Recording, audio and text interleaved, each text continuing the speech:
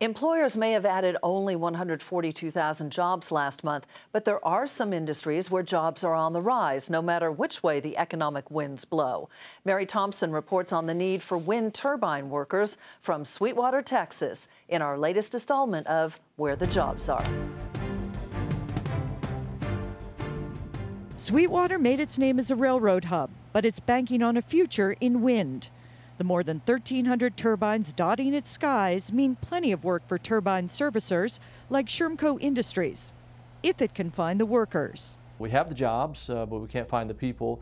The Bureau of Labor Statistics says jobs for wind technicians should grow an above average 24% by 2022.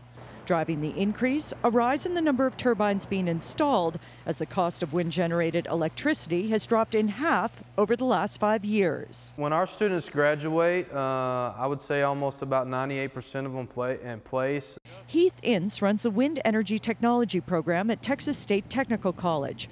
He works with the industry to assure the 2-year program produces workers with the right skills. They're looking for guys that can read schematics, they can have mechanical and electrical skills. Those skills needed for years to come. Wind-generated electricity accounts for just under 5% of the U.S. total now, but is seen more than doubling to 10% by 2020. It's a young industry, and it's something that's going to grow exponentially over the next 10 to 15 years. 33-year-old Harold Perigo left Pennsylvania for Texas and a career in retailing so he could study to be a wind tech. Along with plenty of work, being a wind tech pays well too, especially in markets like Texas, where Shermco CEO Ron Woodup says competition for talent is stiff. You're coming in as an entry-level job, probably $45,000 a year, and then there's an overtime element, and so you can very quickly get up to $60,000 or $80,000 a year.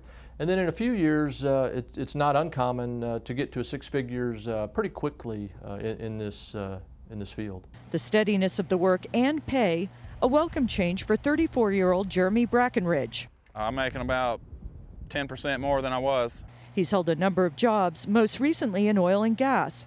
Laid off there, he's now training in-house at Shermco to become a technician, energized by the possibility of a future in wind. In Sweetwater, Texas, I'm Mary Thompson for Nightly Business Report.